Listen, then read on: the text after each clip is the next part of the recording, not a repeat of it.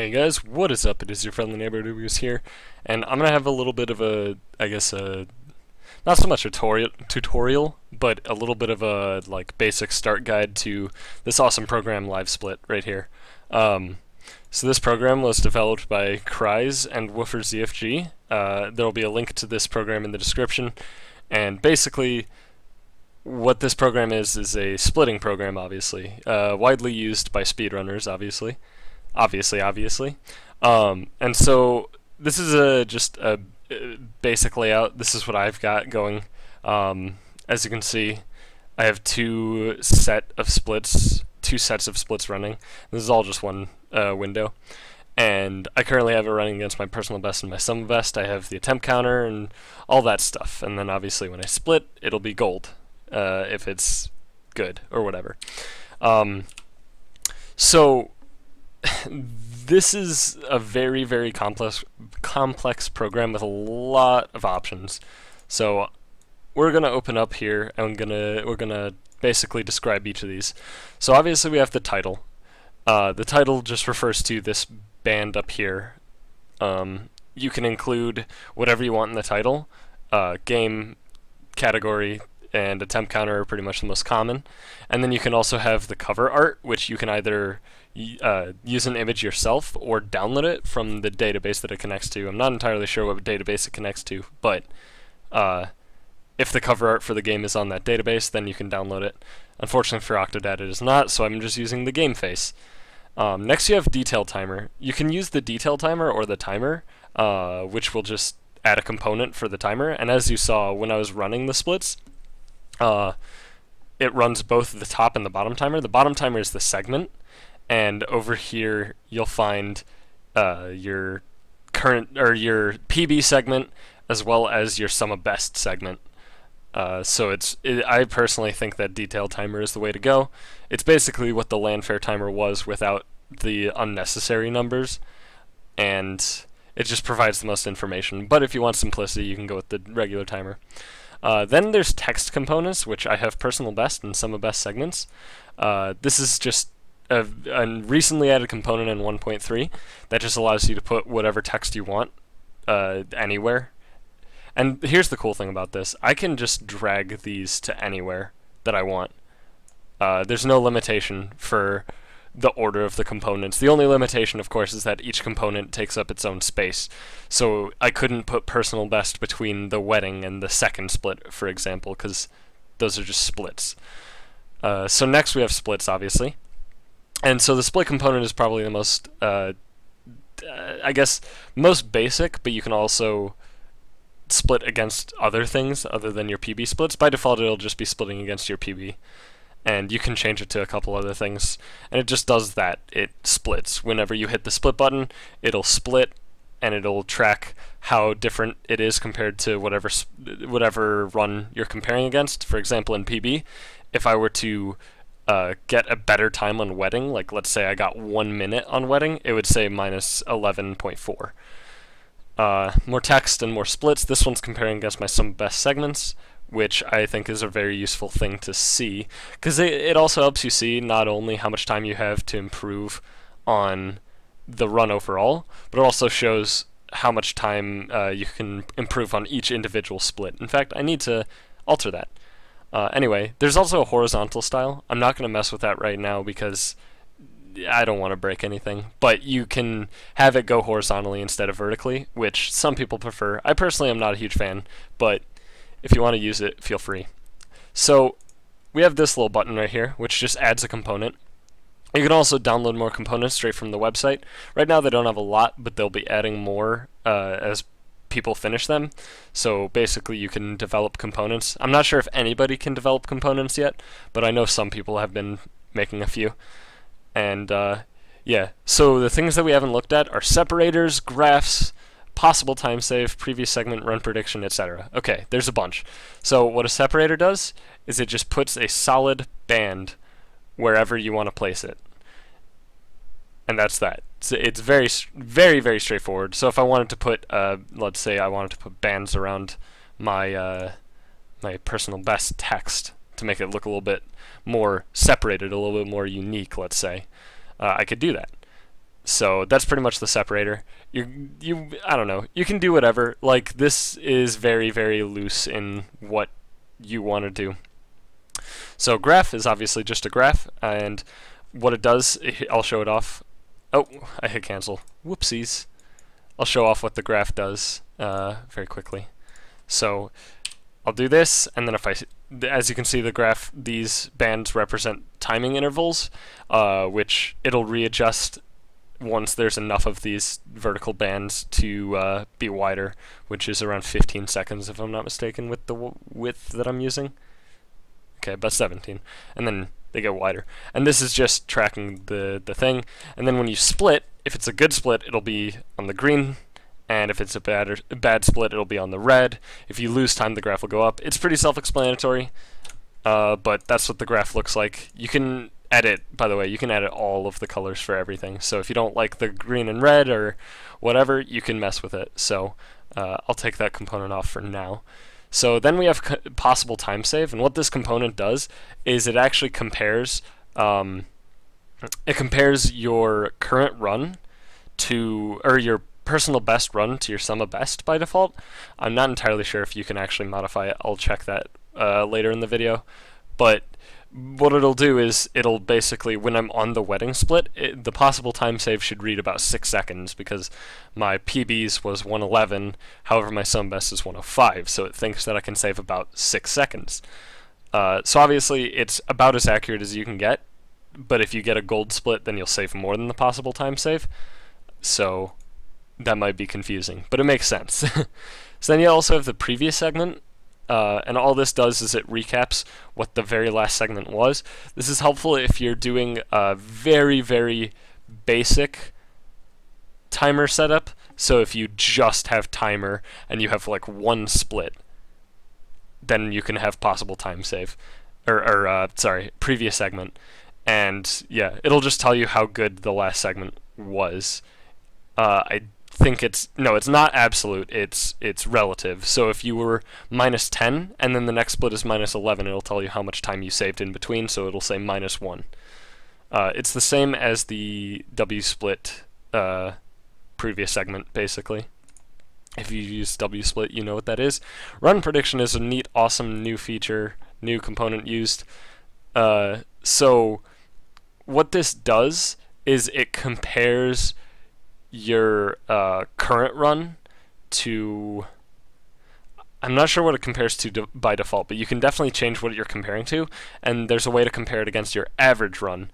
So you would be able to know if you finished your run from this point, you know, the point that you're at, so let's say I just finished home and I'm -10, the predicted time will be -10 off of my average run, which would probably be like 25 minutes or something, because this game is unforgiving. But anyway, it's a really neat feature. I personally don't use it because I don't think, I feel like it can get too cluttered, but you can use it. It's not a bad thing at all. And obviously splits. Sum of best is just a single component that tells you your sum of best, which obviously you don't need to do if you have extra splits comparing against sum of best. And then we have obviously text component. Regular timer is just plain old timer.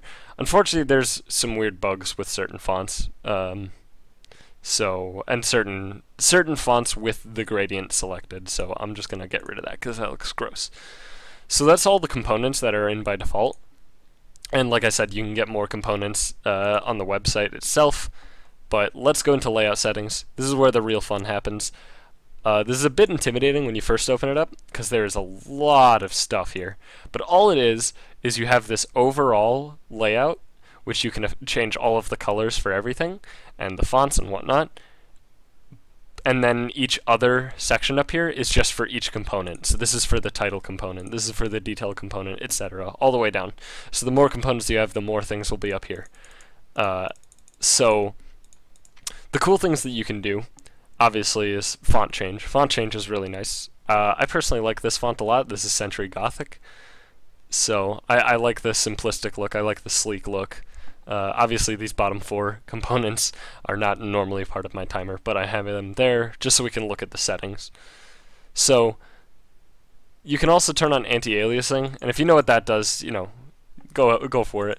Whatever you think looks better. If you have it off, it'll look more sharp. However, round objects will look a little bit more strange, I guess, more pixely. And then if you have it on, then there'll just be, you know, it'll look more round, but I personally like it off. It's all personal preference in that case. You can have drop shadows on, which you hardly can see. You can see it done on these because they have the gray background, but on black background there's really no purpose. So then for each component, like I said, we have all of this stuff. Where is, because in the title, oh yeah, display a game icon. Is there a way to, there used to be an option somewhere around here to, oh, that's in splits, my bad. Okay, so that's in splits. You can also edit your splits, and that's where you get the stuff for the title component. So then we have the detail timer, and as you can see, you can affect the height of the detail timer. You can affect the segment timer size. So this one is overall height, and then this one is the bottom number height. So, you know, mess with that, whatever looks best for you. Again, this is all personal preference, so you can do whatever you want. And then we can get down here to the interesting stuff. So every component will have a couple of boxes for everything. And what it does is it allows you to alter the component itself independently of the overall layout settings. So that's all of this. That's pretty much all of this. So as you can see, yeah, here. So in timer, I have color to override layout settings. If I uncheck it, it'll use layout settings. And then if I have it checked, I can change the color to my taste. And yeah, all these, again, you can change the font independently of the layout. And that's pretty much, like I said, all of this option below, like at the bottom half of every component, is just independent options from the layout. So then, personal best, this is just a text component. You can enter your text here. You can override layout settings for color, font, and then you can also add more text. So, butts. And if I hit A, it'll, or enter rather, it'll put left and right text.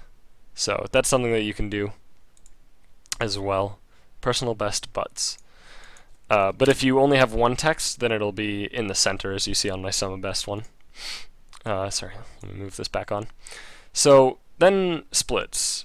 So for all of the ones that allow it, you can have a gradient. And if you put this one like that, as you can see, it goes from white to black. So the left color to the right color. And then I can also change, if it's going to be just plain, it'll be whatever left color. And if I can also change it to horizontal, so left to right. You can do that for all of them. Doesn't really matter. But if you want gradients, it's there for each component independently. And then you can change, obviously, the number of splits that you see in total, as well as upcoming splits. And what the upcoming splits means is, damn, I just hit cancel. I'm so used to hitting cancel after breaking things. Alright, that's fine. We'll just go back to this. So, what it means by upcoming, as you can see, if I go this, it'll scroll down, but then if I go again, it'll actually scroll all of my splits, if I have a bunch of splits.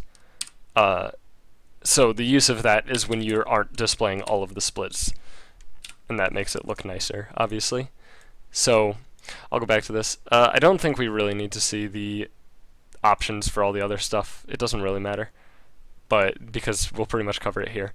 So then in splits, there are a couple other things. So then there's current comparison, personal best, best segment, best split times, average segments. So what average segments is this. So this is basically my average run, and this is taken from your split data over however many runs you've done. If you've only done one run, this should equal your PB. If you've done 2 runs, it'll take the average of every single segment and add it all up. It's a really, really cool feature. I like it a lot. You then have best split times. I'm not sure what that is. That looks like a personal best. Oh, wait. Split times. No, I don't get it. Because it has my gold for wedding. I'm not sure. I'm not sure what that is, so I apologize. And then obviously best segments is your sum best. Personal best is just your personal best. It's pretty self-explanatory. You can also add these thin separators, which it's not hard to see actually. Thin separators, it'll just be between the splits. You know, personal taste, of course. You can always show last split. If you uncheck it, it won't show the last split, which I think you should always have this checked, but some people might not want to. Then you have the show separator. So if this is turned off, there won't be a separator before the last one. So I think that should be on. Again, personal preference. Lock last split to bottom.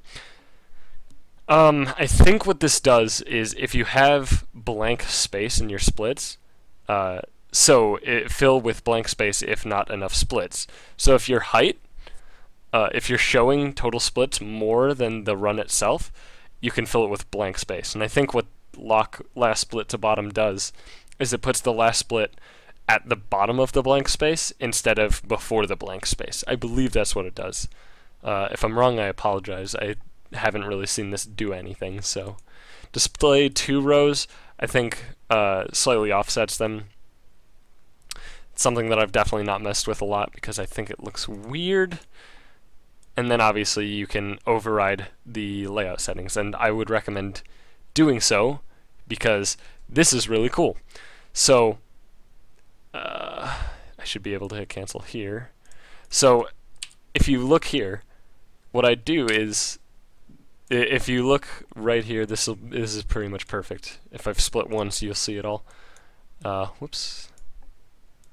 Let me shrink that down. Okay, so what I have it set to is the color before current split, which means above, is set to this nice gray. So it looks like, you know, for me, it looks like it's already been done. Then color of current split, as you can see, is yellow. So you can see it's a slightly more apparent that I'm on that split. And then color after current split is set to white, which is just, I think, looks nice. So as you can see, this is what it all looks like. And then if you go to split times, you can do the same thing. For a color before, I have it set to blue, color current yellow, and then after is white. And I think this looks pretty good. So that's pretty much what you can do with these options. You can also change the live delta color, which when you start getting closer, once you've passed your sum of best for a segment, you'll see this number here. There'll be a number here, just like this one up here, and that'll start counting because it can actually compare. It'll start counting from your best segment, and then once you get to live, then it'll be 0, and then it'll count up in a red fashion. So it'll start at minus however much your sum of best is, and then count up from there. And you can change that color here, but I personally think that it looks better if you just leave it as default, because then, yeah, it just looks nice. And then obviously current split background color is another gradient thing that you can use. I personally like the gradient a lot. You could do plain. I think it looks gross, but I like having this kind of gradient. I think it looks real nice. And then yeah, for my sum best, I have it all set to the same. As of right now, as I'm recording this, you can't duplicate components, but I was told that you will be able to do that eventually. So look forward to that. So if you just want to do what I do, where I copy all the settings, you won't have to go back and forth matching the actual color. Not sure why this isn't set to plain. So as you can see, they're all the same, except that is on there. Not sure why. And then you just compare it against best segments is what I'm doing here.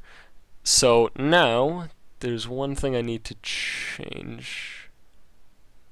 Here we go. So down here, as you can see, my sum of best and my personal best look different. You can change the accuracy on any of these. As you can see, this is the delta time counting up. So as you can see, my timer up here is set to hundredths of accuracy. This is also set to hundredths, this is set to hundredths, and then my splits are set to tenths. But for some reason, my sum of best is currently set to seconds. So I'm going to change that to tenths so it looks more consistent. And yeah, you can change the accuracy on any of these. Obviously, once you get down to hundredths, it's not the most accurate because human error, but tenths should be good. And so that pretty much does it for Livesplit. I'll go into the edit splits just to show you what that looks like. So here we have edit splits. As you can see, you can right here. This is the box art, and is there a way to change that?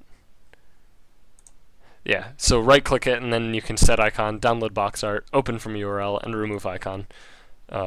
Just by right-clicking that. And then here you can set your own icon for all of these by double-clicking, and then it'll open up a prompt, or it'll open up a window for whatever folder you have set, and then you can find icons for each of these. And then here you have the game. This is the database that it connects to. As you can see, there's a lot of games, and then here's categories. I don't know. Hey, get out of there, easy. This is any percent. Nah. Then you can set the start delay. The start delay is useful if you're doing a game where timing starts when you gain control, which there are a lot of games. You can time out, you know, however long the loading is, assuming it's consistent, and start the timer at, say, I don't know, -17, just to throw out a number. And then it'll start at -17 and count up, and then 0 will be after 17 seconds, of course. And then attempts, you can just clear this out if you want to start fresh. And then you can add comparison. I'm not entirely sure. Should I click this? Comparison name? I don't know. Mess with that. I haven't messed with it at all yet. You know what? Let's just see. Okay, that's interesting. So you can add a comparison. So, like you can see, this is all of the... Yeah, okay. So, you have the segment name, you have the split time, which is my personal best. You have the segment time, which is the actual time in the segment, rather than the absolute time. It's the relative time. And then you have best segment, which is your relative best time. And then, I guess for this, you could fill it in with whatever numbers, like let's say world record or something. And then you can actually compare against it, I think, in the same thing. So let's just... I'm just going to add that for now and see, because there is an option to compare against more stuff. Testing stuff live. So, comparison.